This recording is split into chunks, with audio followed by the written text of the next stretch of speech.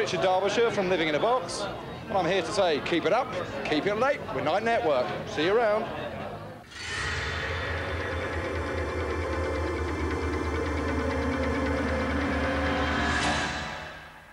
Thanks, Richard Derbyshire there, and welcome to Video View, where at this time, every Saturday night, I'm joined by two special guest reviewers as we take a look at a selection of recent videos.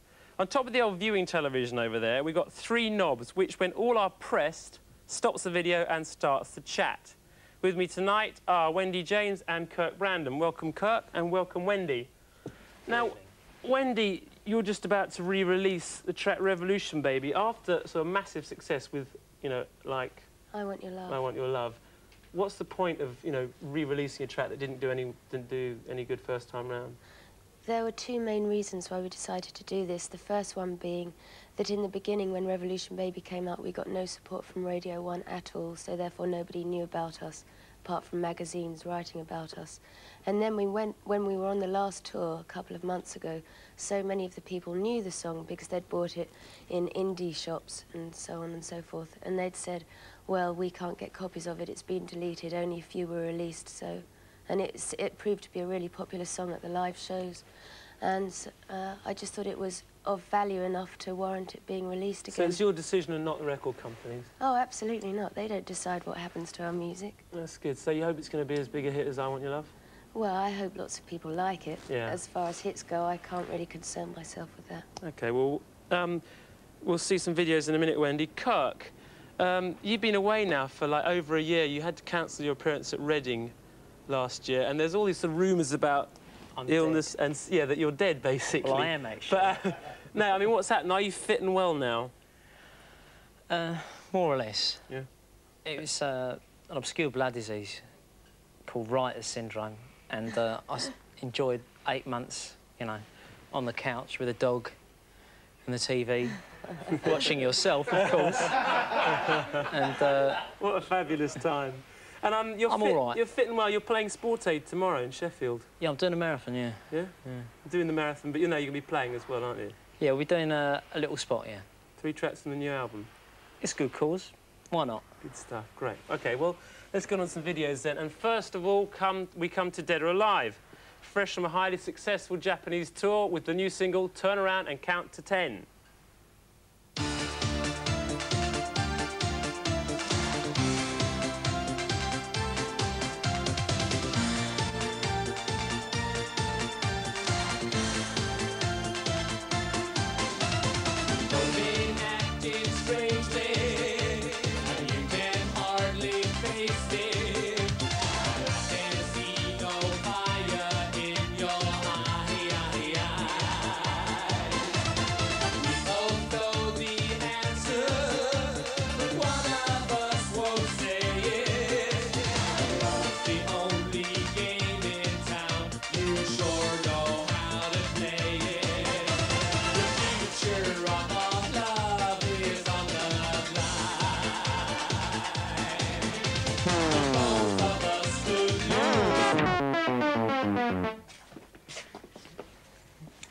You know, I noticed something interesting there. Last week in, I don't know which paper it was, Sounds or something, they said to me, have you ever shown off your breasts to sell hit record, you know, sell records? And I just noticed that, sorry? Did you admit it? I absolutely denied it. And I just noticed that what's his name, Pete? Pete Burns. Pete Burns was showing his nipples. And I wonder if they come down on him so strongly as they did on me. But there you go. But, it was okay. It was all right. I mean, well, it wasn't actually. In fact, I didn't like it. We always get the truth out of people here on Night. It takes a bit of time, you know. What about you, Kurt? What was your... Not a lot, to be honest. Yeah. You know, it's good professional pop, good today's beat. You know, seems like a nice boy. Probably could go far. Yeah. Well, all I've got on Pete Burns is that apparently he's afraid of people thinking he's camp. And that he's an avid reader of the Sunday Sport. He actually has it flown out to him wherever he is within, you know, reasonable flying distance. Well, I think that says something, because you can kind of read the Sunday Sport for a couple of weeks and it's funny, and then you kind of realise that it is just tits and arse and it really shouldn't be read at all. Yeah. I mean, the terrible thing about it is you get those headlines that are real temptation. I know. And you think, how can they... What is the pathetic storyline that they dug up this headline from? And then you realise you've bought the bloody paper and you're a mug. And they've succeeded, yeah. And they've succeeded, exactly. Distribution goes skyrocketing. Well, anyway, let's get on to another video. Should we get off the subject of Sunday sport? On to the railway children who flew off this weekend to support the Sugar Cubes in the States. They left behind their new release. Here it is, Over and Over.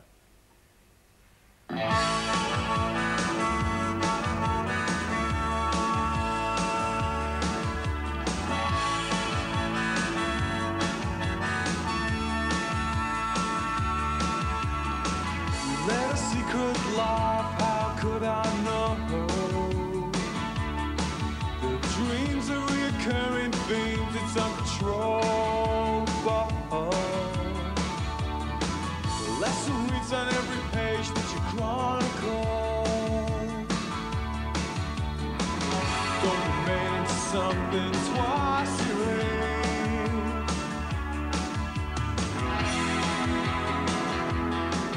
Don't leave when it's out of town. Don't leave when it's out of town.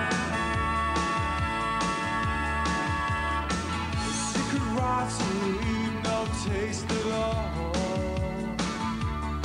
It's a dream of reoccurring themes to meet the truth, Lord. These steps are little steps, I'm sure. Voice of reason's ringing in my ears. Well, I don't know a lot about the Railway Children, except that they're all saying that the lead singer, Gary Newby, is the most edible man in pop music. Who said that? Who says that? Oh, the music press, you know, various people. I didn't say that. What, did they have a poll or something? I suppose so, yeah, you know, one of those sort of smash hits. One of those really accurate kind of... Well, I think it's, you know, it's a nice video. It's a good-looking kid.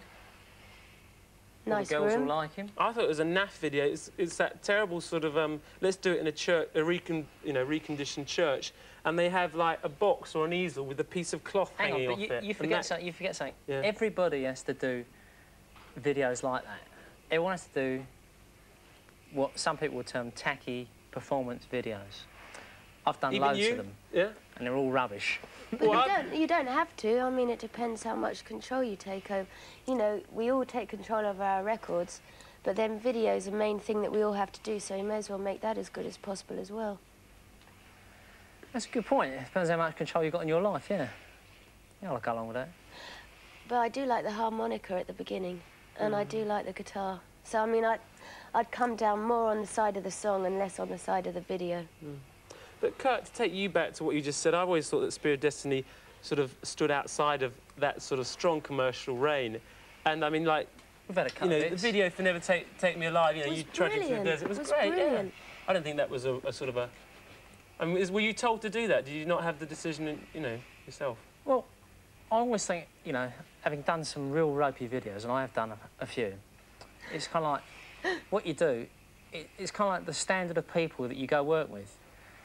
You know, work with ropey people, you get a ropey video. I went out into the desert in New Mexico with a bloke called Jeff Barish, who's brilliant. He's a nut, you know, he really is. Actually, he's a bit on the edge as well. But, you know, and what we did was we said, right, let's not plan this, let's have nothing thought out, anything. He goes, so we go, me and him and a guy loading the camera, you know, loading the film, said, right, run over there, chase that horse. So it was like jump on that van, you know, and this guy driving past, and it's kind of like, you know, he was just driving past, bloke was driving, he goes, jump on the van. So I legged it after the van and jumped and sort of, you know, hang on like that. And I was dragging down the street, and he goes, let go. So I let go. It was really funny. And, you know, it was, because he's brilliant. You know, he's got real artistry in him. But most people that do videos are young guys, young camera producers, you know, trying to make a name, and they haven't really got the artistry. You can't blame your bad video on the, you know, a bad workman always blames his tools, so they say. And I think, you know, if you wrote the record, so you decide what imagery you want to go with it, and no matter how... Yeah, but you know, you can make so-so videos, even, you know, trying that way. It's like, unless the people that you're making it with are up to it, up to doing it, Sure. it doesn't happen. That's my experience. Because I did one with some geezer called, what's his name? Tim Pope or something. Yeah, he does all the Cure. Yeah, he did the Banshees video, and they showed me the Banshees video, and I thought, yeah, this looks smart, yeah, I like this. And then he did one with me, and it was just absolutely diabolical. Is that the new one? No, this was a long time ago. You know, CBS years. Well, look, from so-so videos to a new video from So. Hang on, this wasn't arranged, no way. Yes, this is the second single from their Horseshoeing Glove album. See what you think of Burning Bush. That was well in there, that was...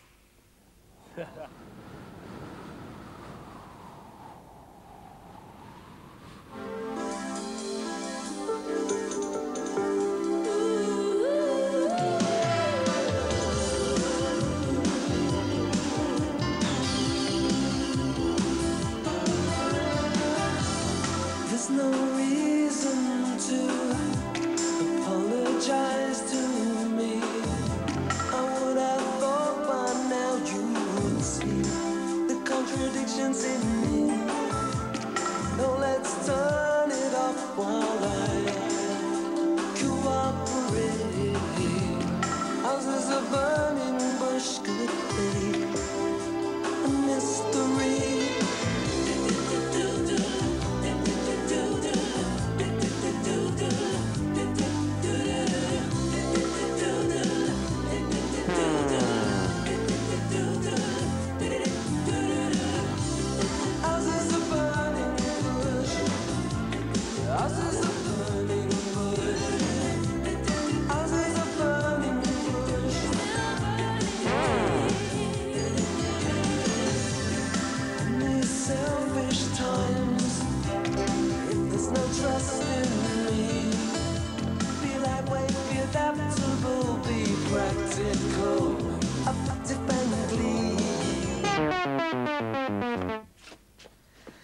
Well, I thought the most redeeming thing about that video was the back screen projection of Elvis. The Elvis footage, yeah, exactly. But, you know, puffy men in puffy hair, singing in sweet little voices about la-di-da is just as bad as... Wendy Outspoken, James, what's wrong with puffy men then? No, that's a dreadful thing to say. How can you possibly say that? No, I know, after it's a what really, you did in really... your video. You pick up... Come on. I know. Well, all right, then, the main thing, I didn't particularly like his voice. I thought it was really... I just like a kind of men. That's a really stupid... Why don't you carry on speaking and then... OK. Well, I just didn't find... No, I preferred Elvis. There's only so many ways you can do a video, I think. And, you know, it's performance.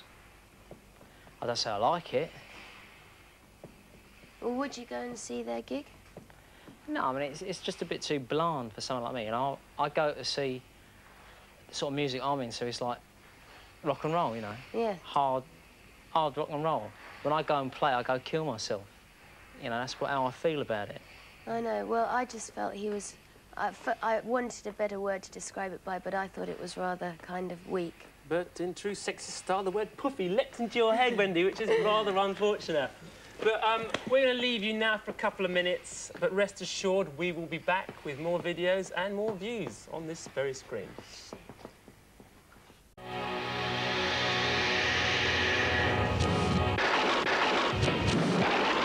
I'm Mick from Stump. Who are you?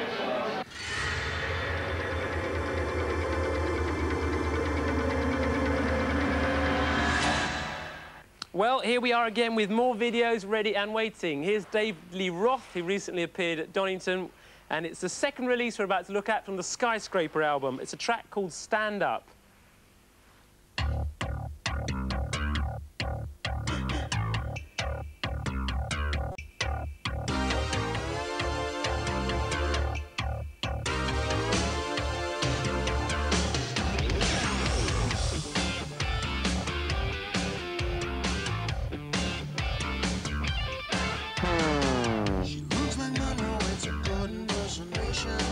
From start to finish, it's a better side. was a strange sensation, exceeding any number 65. That's the trouble with love. Trouble with love. That's the trouble with war. Trouble with war. You never get what you came for.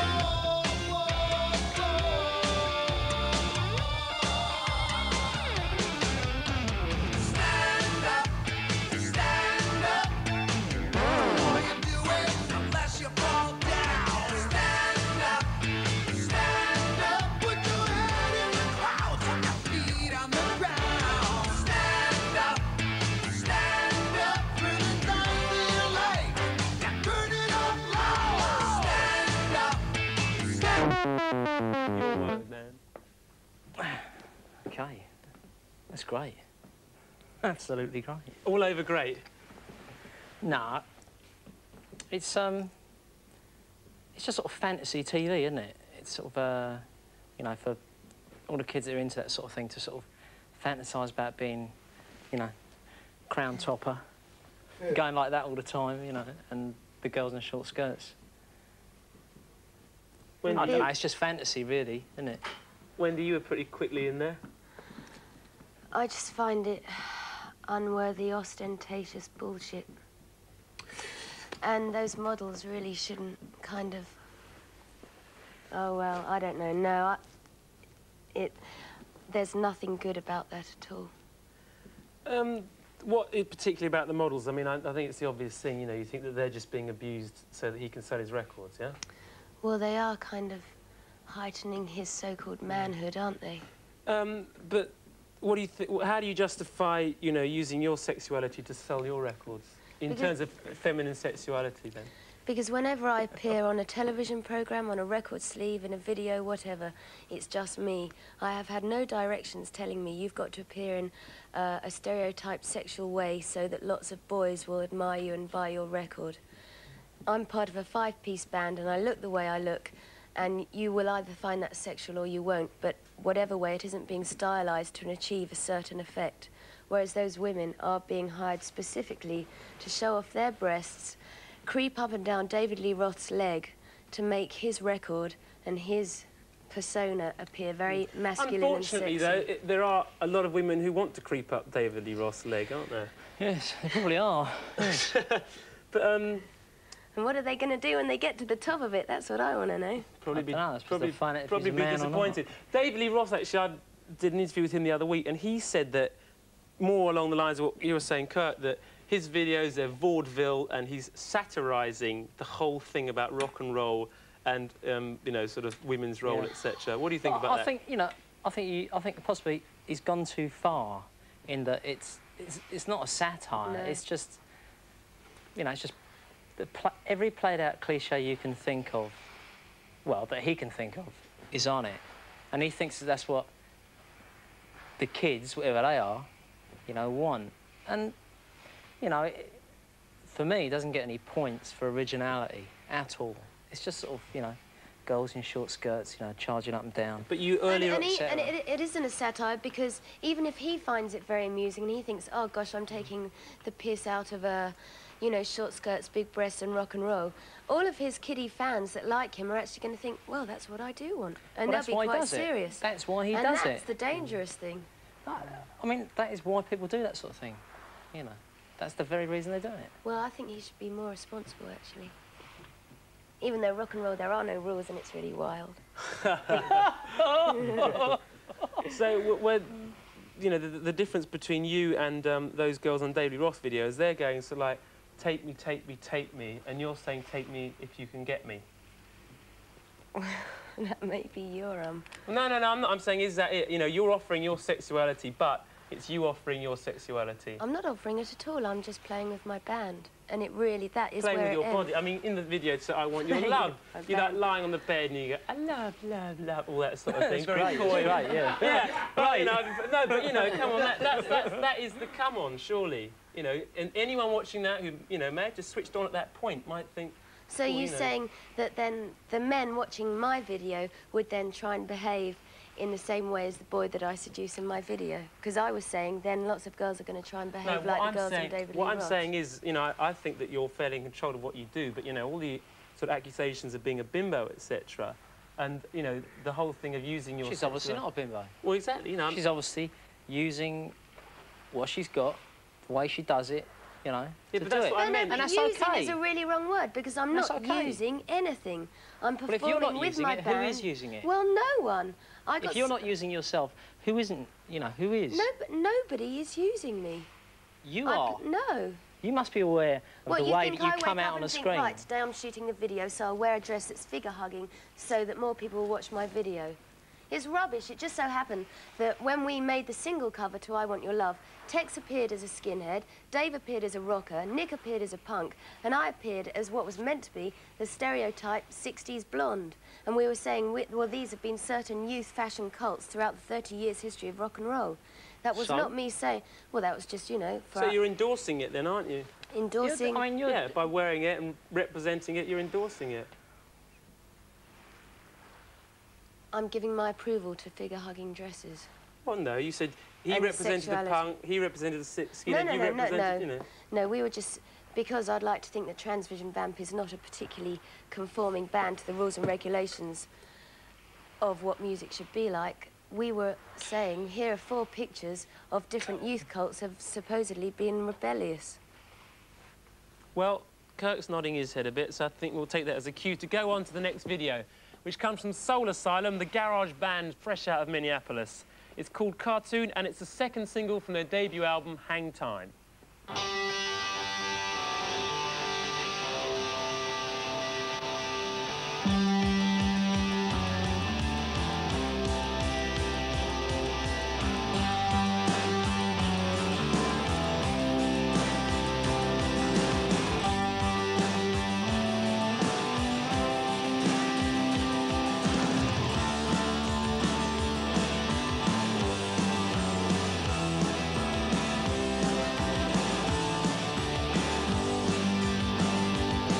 Now everybody's looking after me. If I'm dragging by some coattail, I can't see it's too dark. But I've got to know what's got the best of me. When the circus after left goes on parade, in those bleacher seats of fire in your charade's too far. But I'm feeling like I don't dare look away. Don't look away. Did it almost make you feel that something's gonna happen soon? When you wake up feeling lost in your own room. If you're crying in your fear, you're gonna drown. If you think we'll rise above, you better look around. You'll see it's a mountain made of sand coming underneath. And maybe I'm chasing shadows on your wall. They loom so large but make me feel so small, so hard. When you're chasing your own tail, spinning your own wheel.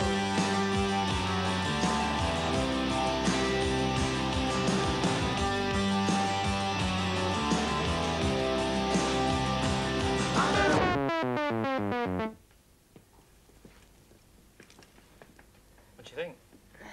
I didn't mind that, actually. I quite enjoyed that. The video is kind of... Well, videos, I always prefer to see a performance video than a kind of elongated story with loads of actors and actresses walking about the place. And that was good, you know, they're playing live in front of an audience. There's lots of shots of, you know, plucking the guitar strings. But the old live... the old live... Not the old plucking guitar strings, one. Yeah, that old chestnut. But the old live footage video, it's like... I know what you mean, it's good when it works, which I think is very infrequent. I mean, all those heavy metal videos, yeah. you just get stadium after stadium after stadium. It's just dull. Well, I'd quite like to do a stadium video. Yeah? Fill it with all the fans. Yeah. But, no. Is there one big enough? Kirk? I think there probably will be for her. Yeah, definitely. I liked And it. I thought do it was you real mean- good. What do you mean by that? Well, I think you'll probably go all the way up. Oh, I think you'll do well. oh, thanks. Oh, I liked it. Bit of rock and roll, bit of playing. Yeah. You know, it's like how it used to be years ago. Before people sat there going, you know, on the emulators and the synths. It'd be nice to see a return to that. Yeah, well, they'll be coming back in the new year to play some UK dates, so we're going to see them. Apparently, they are a brilliant live band. You bet. Yeah. That's good. Yeah. Well, let's go on to the next video then. This is, well, it's from Glenn Medeiros, whose last single sold over 500,000 copies in the UK alone. I wonder if he'll have the same success with Long and Lasting Love. Oh, so sweet. Hello? Jenny? Glenn, hi. Where are you? Everybody's here. I can't wait to see you. Something's come up. They called a rehearsal today and I just won't be able to make it. Glenn, no. Come on, Glenn, they're waiting for us. Look, Jenny, I gotta be going. Look, I'll call you later, okay? Sorry. I understand. Happy birthday, Jenny. I love you. Long and lasting love. Not many people find it. But those who do their whole life through, put their heart and souls behind it. A long and lasting love. A long and lasting love. It's what I always dreamed of. And when I looked into your eyes, I knew I'd really seen love. Long. Well, you know, once the acting had stopped, that was it. You know, that was it for me. I mean, I couldn't take the music, but that was spectral. Bloody disgrace. Bloody disgrace. Do we have to fling this filth at our pop kids? It's a bloody disgrace. Oh, No, but it's what we all go through. it's talentless. I'm sorry. Talentless. Watching the news is better than that. I think watching my opening links actually is probably better than watching that video. But they really, really loved each other and he had to go away. I wish you'd bloody go away. The poor little boy, he's only 17. That's probably his first girlfriend. Oh, it's sickening, it's sickening. Yes, Come on, we're all come on. thrown. No, I got a really. bit of rock and roll gossip actually, because that is not his girlfriend. Oh, really? Apparently, Philandering hold it, bastard let me just... after all. it's- apparently he's very close to Debbie Gibson. Oh, think of the babies they'd make. They'd be so clean and squeaky and cute. And all It have really is a nightmare. But you kind of have to think, well, when I was 14, I kind of did that kind of thing. Leon Hammocks with Glenn Medeiros. But it ain't rock and roll, really, is it? No, and if it's not rock and roll, We're what not is it? interested. If it's not rock and roll, it'll sell 1 million.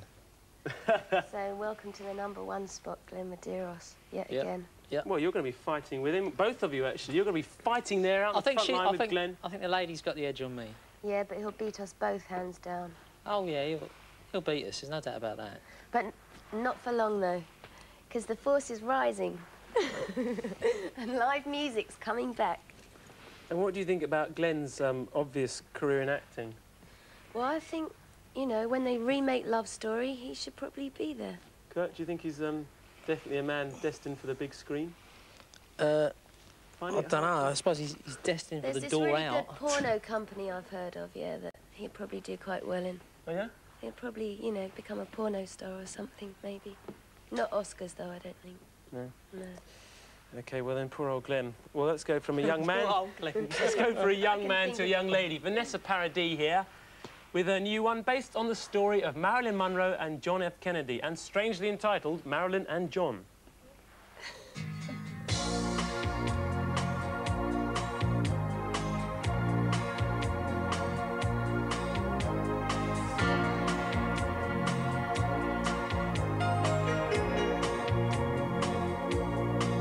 Marilyn was Russian, and she called John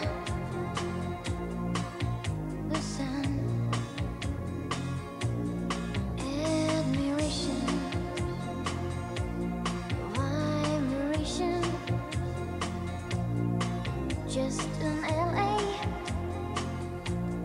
fast song, just power, just soul, just a rhythm, and you, and just swing from the south. And from there, Maryland was alone on their